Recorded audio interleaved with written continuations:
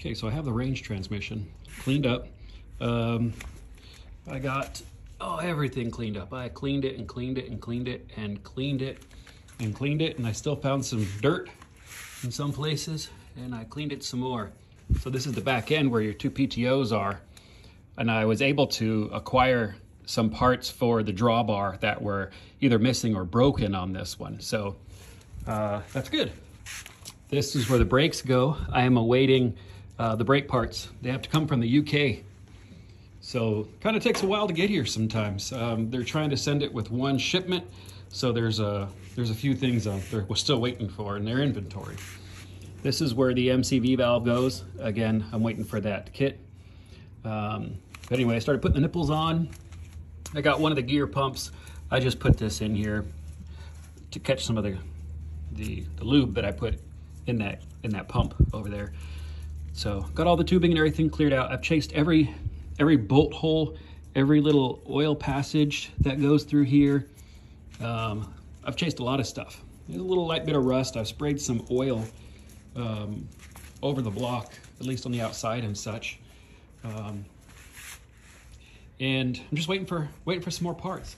I have some diesel here that I'm cleaning stuff up with, and well, I'm just cleaning parts and putting them back in there. I'm wrapping it up for the day, so I'm not doing much more, but I'm gonna have this, most of all this stuff is gonna go all back in there. When I get to right here, I'll have a brake band that I need to put on. I'm waiting for that part from the UK as well, but at least I can put these lower gears in.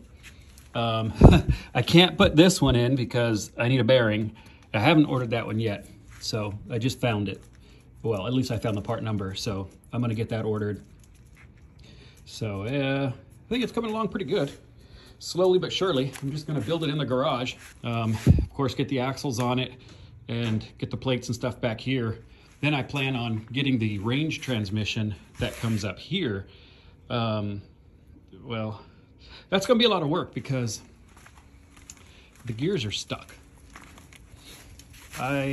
These gears are stuck.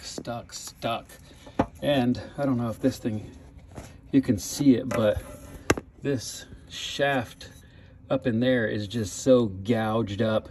This is where, right in here, up there, there's a tube that's supposed to go there and supply oil to all that there, and the tube was missing. So it's stuck. So I'm gonna have to probably cut. I've tried heating it, I've tried pressing it, I've tried everything, can't get it done. So I may have to cut this gear off. I did locate more gears, and this was the one with all the broken gears anyway. So I was able to locate more gears for it.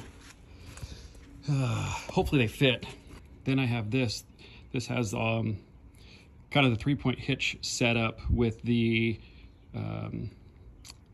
draft control and all that. Underneath there is nasty. So I'm gonna have to clean up the case, flip it over, take all that stuff apart, and get that fixed up. I'm sure I'm gonna have to order some parts for it. And then when that's cleaned up, that's gonna go on top of this. So anyway, hopefully next week I can have this put together, maybe the top on it, and have the speed transmission in front, have the axles on.